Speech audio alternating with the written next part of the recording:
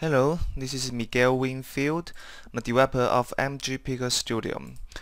In this video, I will demonstrate how to create a picker based on picker templates.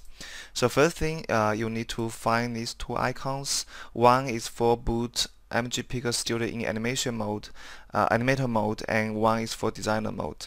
But if you can't find these two icons, you end up maybe finding these icons. The icon here is just the old version of icon, and the icon here is just the new version we're gonna use in MG-pickerstudio feature released. Okay. So first fire up the MG-pickerstudio in designer mode, and then go to picker menu, new picker font templates, and the hotkey for this feature is Ctrl Alt M. An alternative way to do this is Alt and double click left mouse button, double click this empty area, and this will bring up the picker templates dialog. Okay, this dialog will show up all the picker templates that is come from factory default and the user templates. They will be all listed out in this dialog. Okay, for the rig we use mom rig, so it's pretty cartoony, so we just pick up the relatively cartoony picker templates. So for picker name, we just select one part of the character and then use this button to generate a name, or you can just type in yourself and then say OK. So the first thing you're gonna do is actually save this picker. It's created but it's not saved. Okay. So import a picker name mom. Okay. The second thing you're gonna do is set up a namespace of this picker. Set up namespace. If you didn't do this, the whole picker won't work. Okay. So in this dialog, you can just select any part of your character. Make sure the character is referenced into your scene, not input into your scene. Okay, and then use this button to input the namespace and then set. And the third thing I want you to keep in mind is there's a lot of tools outside be displayed in this UI. The main two tools we gonna use is this edit tool and then the preview tool. So edit tool is used to pick a button and select them and maybe move them, and in the right click menu there's a lot of features regarding of creating a picker button and editing a picker button. So for preview tool, it's used to preview your picker. If your picker already connected to your rig controls, this is the tool you use to test your picker. Okay.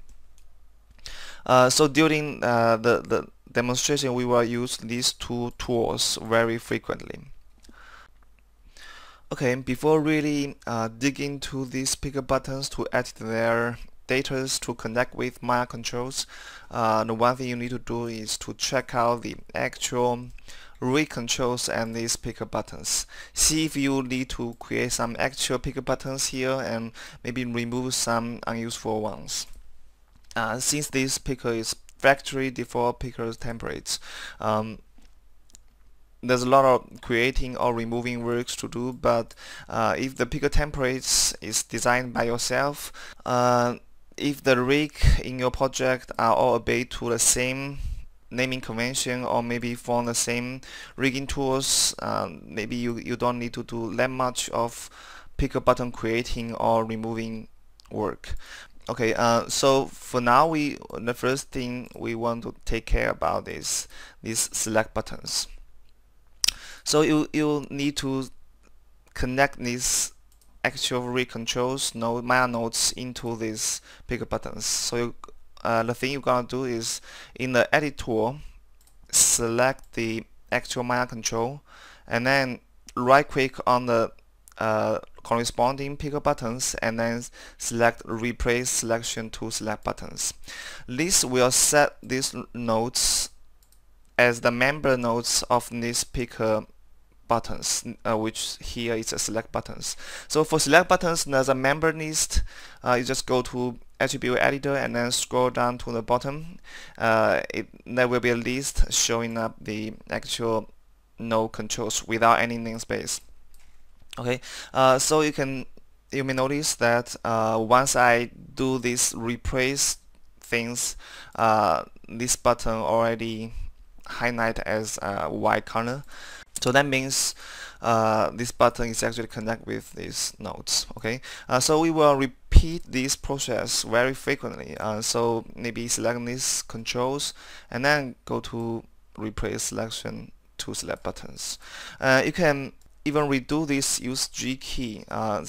You may notice that in menu item we have this sign below the actual label, so with G character.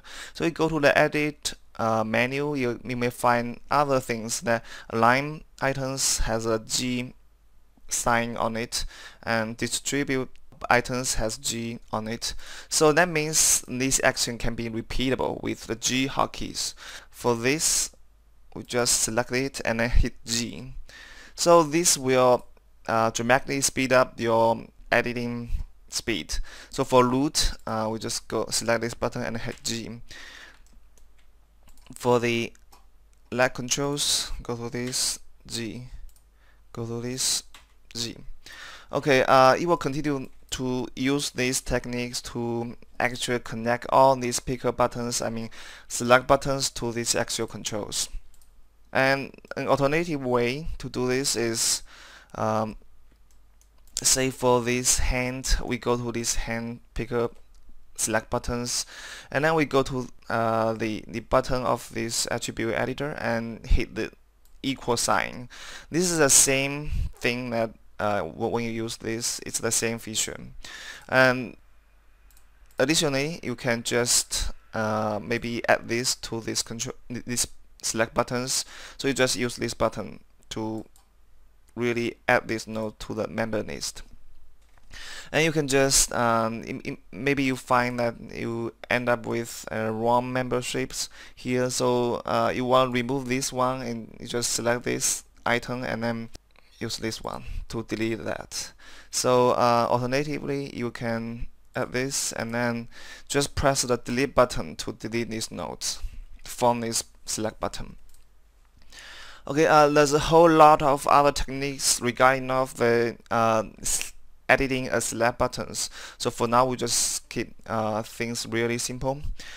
Okay, so assuming that we end up with all these select buttons connect with these nodes, now it's time to go to the preview tools to actually test these buttons to see if there's anything wrong happens, and you go back to re-edit them. But actually, you don't need to frequently switch to the preview tool and switch back during the editing. So in edit tools, normally you use click on the picker button, it just select button dot the nodes. But if you press Alt key and click on this picker button, select button in edit tools, click it, you find that it select the buttons for you, but it will select the nodes it contains. So this is a quick tip that you use to really test out which select button contain which Maya nodes. So you just out, click to test out these select buttons. Even within the edit tools, you don't need to frequently switch to the preview tools. For command buttons, all you need to care about is its command. Okay, ideally you don't need to change these codes if when you design the picker templates, the code you input is generic enough that applies to all your rigs, and then in that situation you don't need to actually to care about this command. So if you need to, you just modify these codes.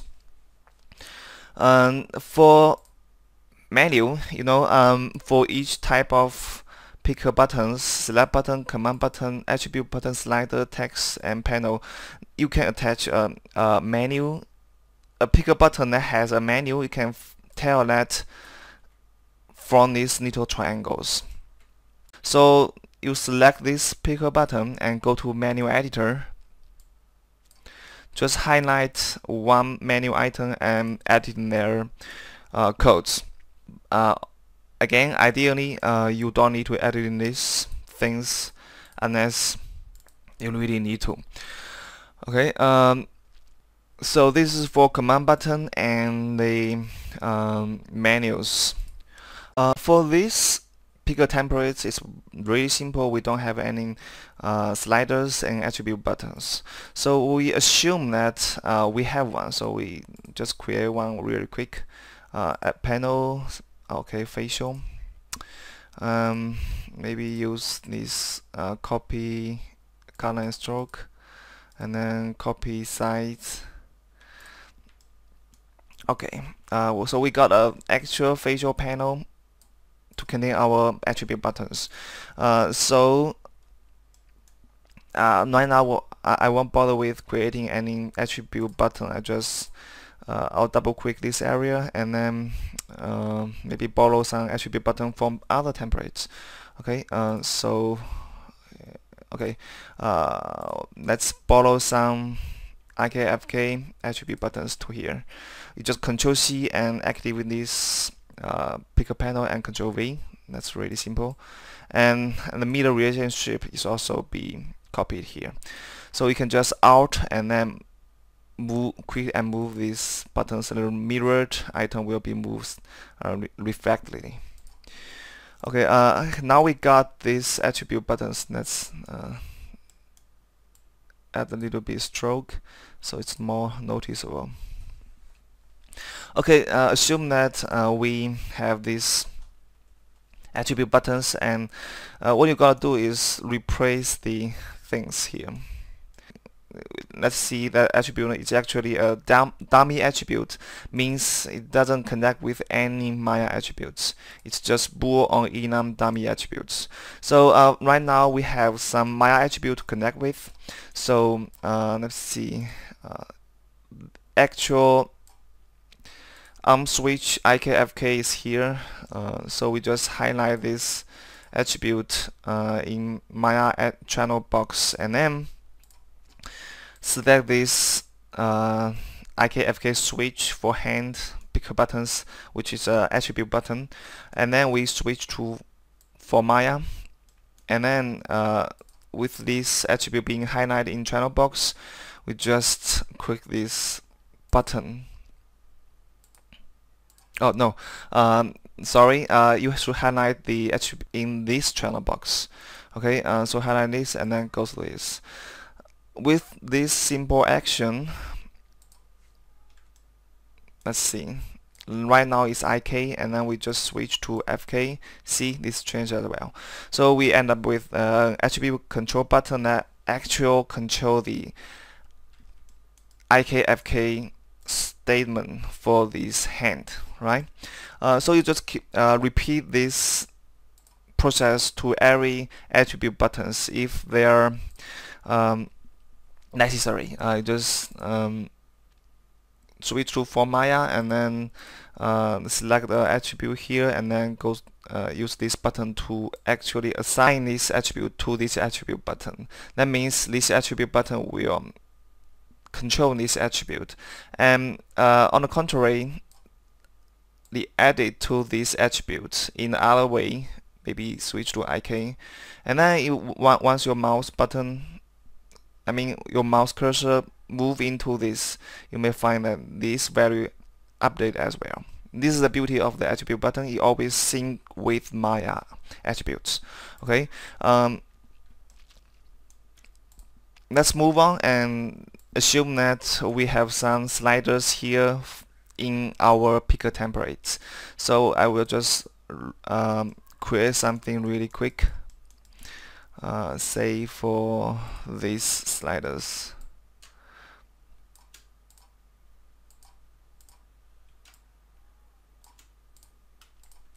Say this is sliders that exist in the template files. So we need to reassign what attribute, Maya attribute actually be controlled by these sliders. So we select these sliders and then select these controls. In here, let's test it out. It only have the translate y-axis available. The translate axis doesn't make sense. So we just turn off the H attribute and leave the V attribute on, and then highlight this attribute and go to this button. And that way, now we can control this slider to control these controllers. If your templates is actually created for your project, so chances are you don't need to do all these jobs. I just mention this in case you need to. The main thing for this is this data area. So assign these attributes and maybe tweak this speed as well. This will affect the how fast this Maya attribute change when you move these handles. Okay, so with this slider handle selected, you can also middle mouse button to nudging in this 3D view to change these attributes. Okay, besides all we have done, we may also need to edit these text items. Text items are basically for decoration of this picker UI, or say serve as annotations for some picker buttons. Okay, and so maybe you need to check out if some text also need to be changed. You just change it. The simple way is to double click the text item and then input the new text. That's all. Beside all these things, there's still one thing I haven't mentioned, is that maybe you need to check out the picker load and enter command. Okay, for these picker templates we have no load and enter command, but if you have some codes input here, maybe you need to check out and modify it for every single rig. Okay, for load command, this is a command that will be executed once the picker file or picker node being loaded in the MG-pickerstudio, no matter it's animation mode or its designer mode. And enter command, it will be invoked every time your mouse enter this picker view.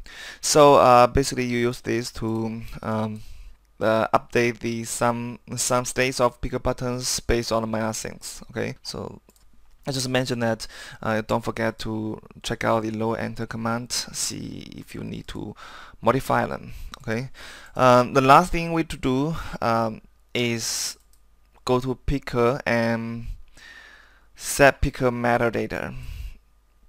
So the meta info basically just input your name, email,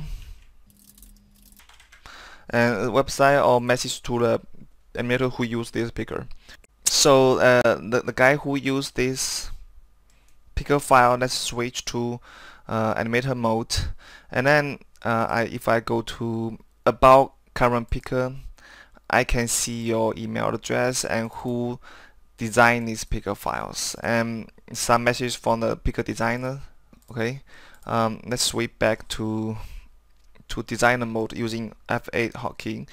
Okay, this is pretty much all for the how to create a picker based on picker templates. Hope you like it. See you.